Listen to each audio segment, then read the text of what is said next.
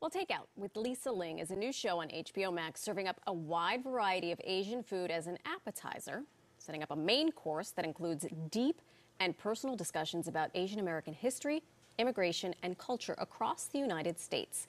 Here's a little taste. So many Asian American stories began in a family-run restaurant.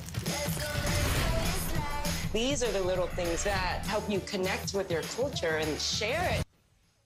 Takeout highlights an assortment of Asian American restaurants in 6 cities across the country, including right here in New York. And joining us live to tell us more about this show is none other than the creator herself, Lisa Ling. Good morning, Lisa. Marysol, so nice to see you again. It's been so long. It's been a very long time. And I feel like we've both grown up. And I also think it's because I think as women of color and women of color journalists, it was tough for us to find our space. You continue to reinvent yourself, specifically with this show. So how did you come up with this idea and why now? Well, interestingly enough, in the beginning of the pandemic, I was supposed to be doing another show for HBOMax that was international, and all travel got cut off, obviously. And so my team and I, from Brooklyn, Part 2 Pictures, we pitched a bunch of ideas to HBOMax, and they bit on this idea of exploring Asian American stories and culture through the lens of Asian food. And, you know, it's interesting because there's so many Asian restaurants in this country. Chinese restaurants in particular are more ubiquitous than McDonald's, Pizza Hut, Taco Bell combined, Wendy's combined.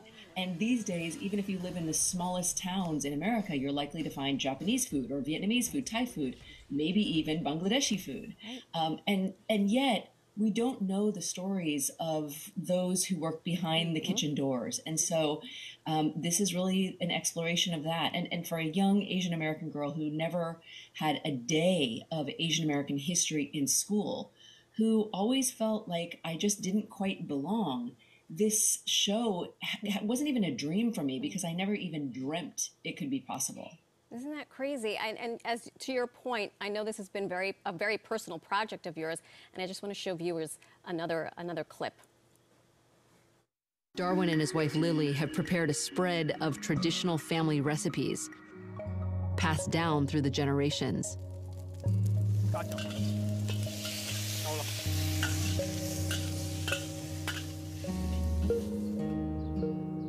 I used to be so embarrassed to have people come over to my house because it always smelled like Chinese food. Yes. Sticks to you, that you know, like penetrates your clothing.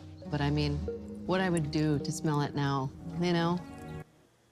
Lisa, can you talk to us about that moment? What was it like shooting that, and why was it important to include that in this show? Well, so my grandparents emigrated to the United States in the late 1940s, but my grandfather actually went to school in America. He went to NYU in the late 20s and got his MBA from the University of Colorado. But when they finally moved here, he couldn't get hired to work in finance because he was Chinese. And so he and my grandmother, who was also very educated, they ended up doing odd jobs and eventually scraped enough money together to open a Chinese restaurant, which is the pathway for so many Asian immigrants. Neither my grandfather or my grandmother even knew how to cook at the time, but they would go on to toil away in that restaurant 7 days a week during every holiday. Every special occasion was spent in that restaurant. And that was the way that they were able to sort of eke out some semblance of the American dream. And that story is paralleled by so many Asian immigrants. And again, it's interesting because we now know over the last couple of years that Asians have been under attack because of what has been happening with COVID. But if you look back into Asian American history, and you do have to dig because it's not taught in schools, the scapegoating of Asian Americans has happened for centuries. And so it's interesting that despite the discrimination that Asian people have experienced, restaurants somehow have been able to transcend that and become so pervasive in this country. It really does seem like everyone has an appetite for some kind of Asian food.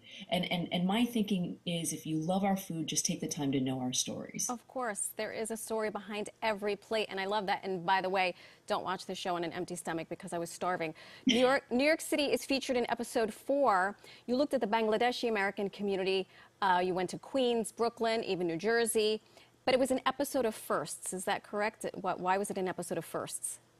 It certainly was an episode of first for me. I mean, I have had the fortunate opportunity to have been able to travel all around the world, but this was the first time I'd ever had Bangladeshi food. Oh, wow. And New York City has a ton of Indian restaurants. I mean, it even had a street called Curry Row in the East Village. But people might find it interesting to know that many of those restaurants are run by Bangladeshi people. And now there are Bangladeshi communities that are all throughout New York. And in fact, the New York City Council elected the first ever Bangladeshi Muslim woman, Shahana Hanif, to the city council. Well, making strides. Tough question, but did you have a favorite dish after all that? There's a restaurant in Jersey City called Kurai Kitchen that is absolutely phenomenal. Again, this was my first time having Bangladeshi food. Bangladesh is known as the country of rivers. And the fish in this restaurant, you need to go have it. It is phenomenal. I fantasize about it. I really think about it on a regular basis. I'm getting my Easy Pass ready. I'm going over that bridge. I'm going to Jersey City. Lisa Ling, congratulations on everything you've accomplished. And thank you so much for joining us this morning. Thanks, Marysol. Great to see you. Great to see you, too. You can check out Takeout with Lisa Ling right now on HBOMax. Jersey City. Really? Hawaii. Great combo. Yeah, I got to look for it. I got to look for it now.